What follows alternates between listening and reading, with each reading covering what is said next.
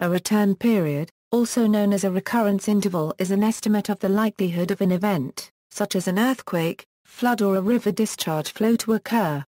It is a statistical measurement typically based on historic data denoting the average recurrence interval over an extended period of time, and is usually used for risk analysis.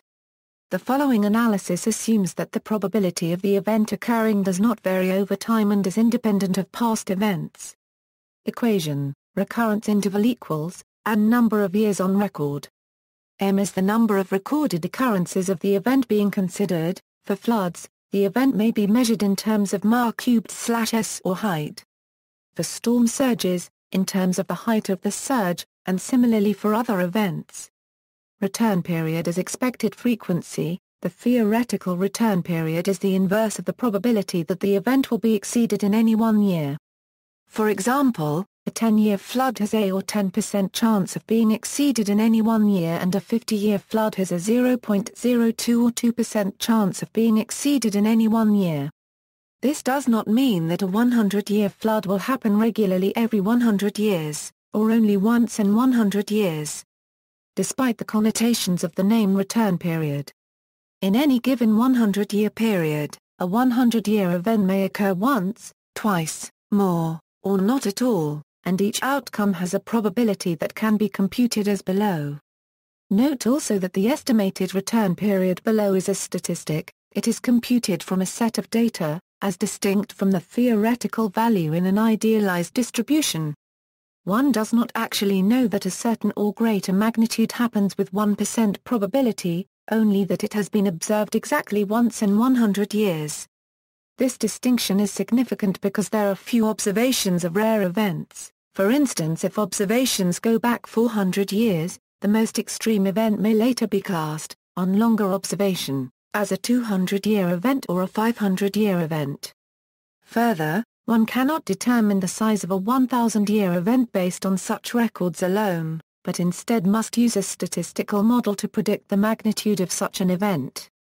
Even if the historic return interval is a lot less than 1,000 years, if there are a number of less severe events of a similar nature recorded, the use of such a model is likely to provide useful information to help estimate the future return interval. Probability distributions equals. One would like to be able to interpret the return period in probabilistic models. The most logical interpretation for this is to take the return period as the counting rate in a Poisson distribution, since it is the expectation value of the rate of occurrences. An alternative interpretation is to take it as the probability for a yearly Bernoulli trial in the binomial distribution.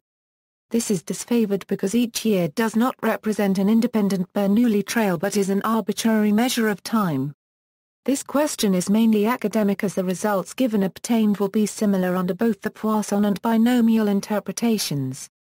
Poisson: take the Poisson distribution as where is the number of occurrences the probability is calculated for, the time period of interest and is the counting rate.